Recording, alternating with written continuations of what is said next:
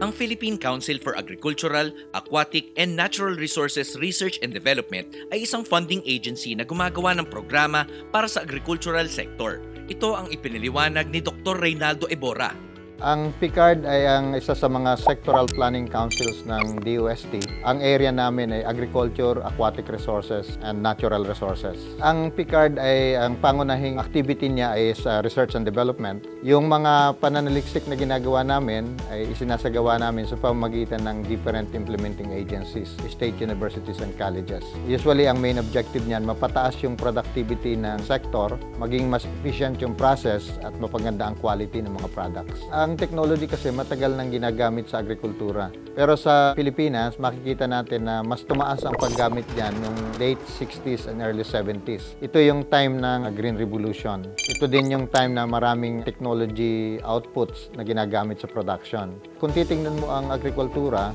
magiging maunlad lang siya kung mayroong sapat na technology intervention na gagawin. Kailangan nakapokus yung effort. Kasi kung wala yung technology, hindi efficient yung production. So halimbawa, kung wala yung technology sa pest control, may hirapan tayo makapag-produce ng mas maraming ani kasi kakainin lang yan ng mga insekto, ng mga peste. Pero kung mayroon kang efficient na technology, ma-address mo yung problem. Pangalawa, pwede mo ring ma-improve yung quality ng products. Ang isa sa mga tinitingnan is improve mo yung products through breeding. Ibig sabihin, papagandahin mo yung lahi ng halaman o yung lahi ng hayop para mas maganda yung lalabas na produkto.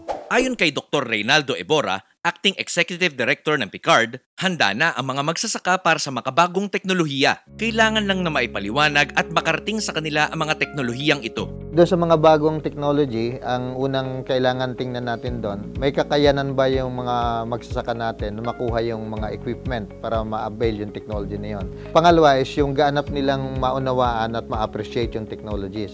Yung sinasabi nating high-tech, yung mga magsasaka natin na sanay sa malalaking production, madali nilang ma-adapt yan. Pero yung mga farmers natin na maliliit, kailangan nun ipakita sa farmer yung mga available technology, kailangan ng proper information na ibibigay sa kanila para sila ang mag-decide kung i-adapt nila.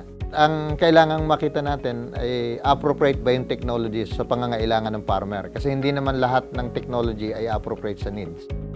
Sa pagtutulungan ng bawat ahensya ng gobyerno, mas mapapaunlad ang buhay ng ating mga magsasaka. Kung sa agribusiness kasi, kailangan mo maging competitive. Ibig sabihin nun, kung mapapataas mo yung production mo, mas mabuti. Kung mapapaganda mo yung quality ng products mo, mas competitive ka. Kaya mong makipagsabayan hindi lang doon sa produktong galing sa Pilipinas, kundi yung produktong galing sa labas. Yung global competitiveness natin at this time may mga challenges. Pero kaya nating maging globally competitive kung bibigyan natin ng tamang suporta yung mga farmers natin in terms of training, in terms of proper technologies that they could use. So kung maibigay natin yon, malaki ang chance ang maging competitive tayo. Sa mga kaibigan po nating mga magsasaka, inaanyayahan po namin kayo na tingnan yung mga technologies na available. Ang kailangan lang ho nating malaman is applicable ba yun sa sitwasyon ninyo. Pangalawa ho, yung technology support, kung nangangailangan ho kayo ng mga publication o may mga katanungan kayo sa certain technology na pinondohan ng PICARD, tumawag lang ho kayo o mag-email sa amin. Tunay nga na ang paggamit ng teknolohiya ay makakatulong sa pagpapabilis ng produksyon ng ating mga magsasaka na daan sa kanilang pagkakaroon ng malaking kita. I-identify yung support na kailangan ng mga farmer in terms of yung mga infrastructure at saka yung mga puhunan. At the same time, may proper training and technology transfer. Pag nakita natin lahat yon, yung buong continuum, walang duda na kaya ng mga Filipino farmers na makipag-compete. At the end of the day, pagkatapos ng napakaraming research and development, dapat yan ay magamit ng farmer. Kailangan yung technology transfer ay magawa.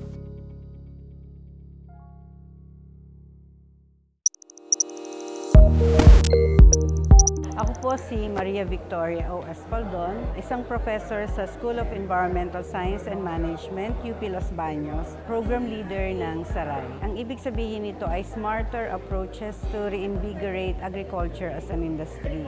Ang objective po ng SARAI, matulungan ang ating agriculture sector na mag-cope sa challenge ng nagbabagong klima. Gusto nitong gamitin ang mga state-of-the-art technologies gaya ng remote sensing, UAV, weather stations, climate information services, crop modeling, at saka po yung mga softwares na pwedeng gamitin ng ating mga kababayan.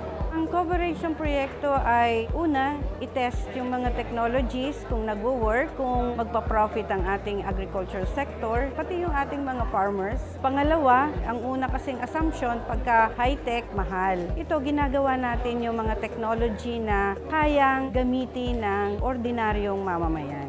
Ang programa ng Saray ay isinagawa katuwang ang iba't ibang sangay ng gobyerno at ilang pribadong institusyon. Ito ay ginawa para maging libre sa ating mga kasamahang magsasaka. Tinitrain namin itong mga agriculture technician, municipal agriculture officers, our LGUs na maintindihan nila yung paraan ng pag-access ng information. Kailangan ilalapat nila ng tama sa mga specific na mga lugar. Hindi pwede na one size fits all. Kaya kailangan pa rin may mga pagsasanay.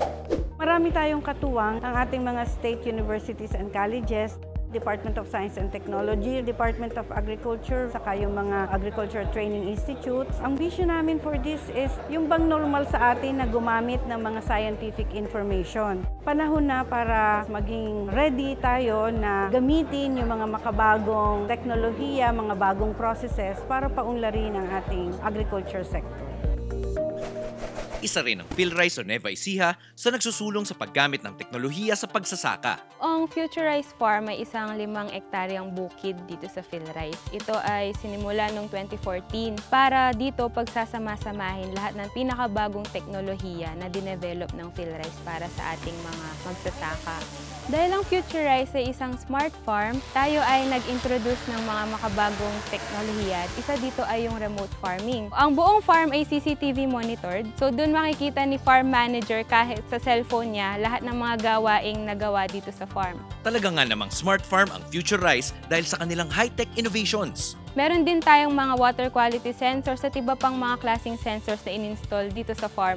Dahil sa sensor na to, hindi natin kailangang magpabalik-balik dito sa farm upang tayo ay mag-measure ng temperature at mag-check kung toxic na ba yung ating tubig. Meron din tayong mga in-install na ammonia sensor sa ating baboyan upang malaman natin kung kailangan na bang maglinis ng baboy at kung safe pa ba yung hangin sa loob ng ating pig house. Ina-explore din natin yung farm automation. Sa ating gulayan, nag-install tayo ng soil moisture sensor. Siya yung nagme-measure ng level ng basa ng lupa. Kapag na-measure ng ating soil moisture sensor na tuyo na yung lupa, automatic na mag-o-on yung valve sa ating water source at madidiligan na yung mga halaman. Sa farm automation, mas pinapadali natin yung trabaho ng mga magsasaka upang yung oras nila, maaari nilang i-devote sa pagdagdag ng kaalaman nila tungkol sa pagsasaka. Isa pa sa mga ginagawa natin sa PhilRice ay gumagawa tayo ng mga machines at ng mga facilities tulad nitong kuwebo, pang-store ng kanilang mga gamit sa farm na hindi masisira agad dahil sa bagyo.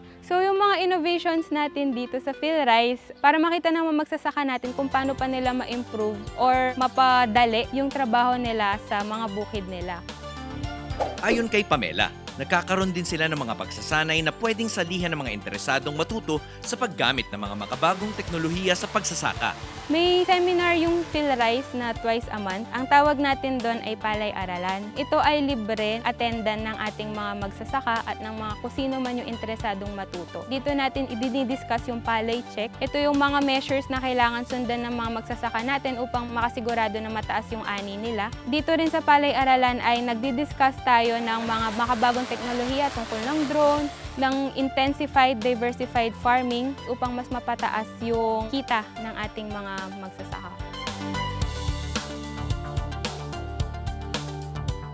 Ang gusto ko talaga maging doktor, medical doctor. Kami nasa Los Baños. Anak, mahirap lang tayo. Sa Maynila ka pa mag-aaral. Di, sige po, dito na lamang sa malapit. Di parang scientist din ang dating. Nag-chem ako, agricultural chemistry.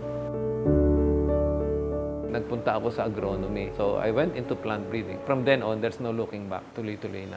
You tend to look at things differently. Mag-iisip ka kung paano mapapaiba yung outcome. So, yun ang kagandahan dito. Free ka para itry yung mga hindi pa natatry. So, katulad nga nito, yung corn.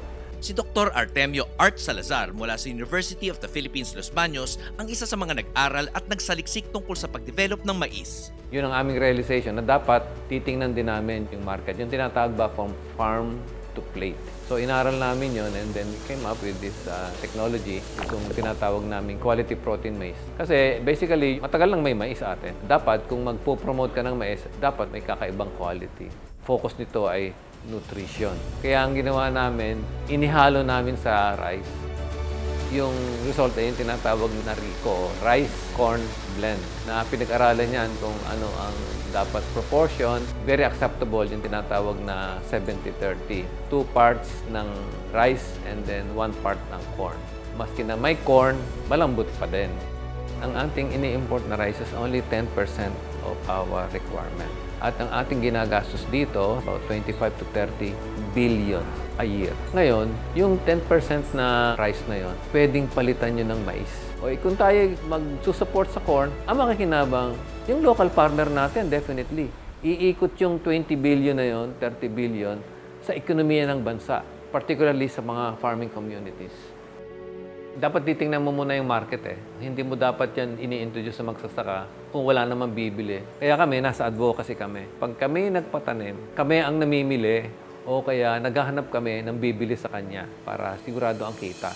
Gumamit rin ng angkop na teknolohiya ang grupo ni Dr. Salazar sa paggawa ng corn grits. Sama-sama kami, nagtutulong-tulong para maka-come up ka ng isang produkto na talagang merong technical basis kung bakit mo siya ipinopromote. In terms naman doon sa technology dun sa farmers, definitely, meron namang mga mechanization eh. Sa ngayon, ang focus ng mechanization natin nasa rice eh. Pero aming tinitingnan din how to help the farmers produce it more efficiently from land preparation hanggang sa milling. Kasi ang success and failure ng program na ito nasa quality ng grits. Ayusin natin yung quality niya through proper mechanization. May mensahe rin si Doc Art Salazar para sa mga kabataan ngayon. Abay, ineng, itoy. Ang tao kumakain ng 3 beses maghapon. Pwede kang mabuhay ng walang computer, pero hindi ka pwedeng mabuhay ng walang pagkain. So, dapat talaga gamitin natin yung technology at yung mga bata talaga ma-appreciate yung importance ng food production, which is basically agriculture. Ipakita na sa agriculture may kabuhayan. Take a second look at agriculture because at the end of the day, you eat 3 times a day. Ang personal advocacy, lagi ko sinasabi, 2 bagay. Pag tayo kakain, pagdadasal muna natin yung farmer na nag-produce ng pagkain niya. At pangalawa, sabi ko nga, bago sana ako mamatay, mas marami ng Pilipino kumakain ng mais. Ako po si Art Salazar, isang retired research professor sa Institute of Plant Breeding.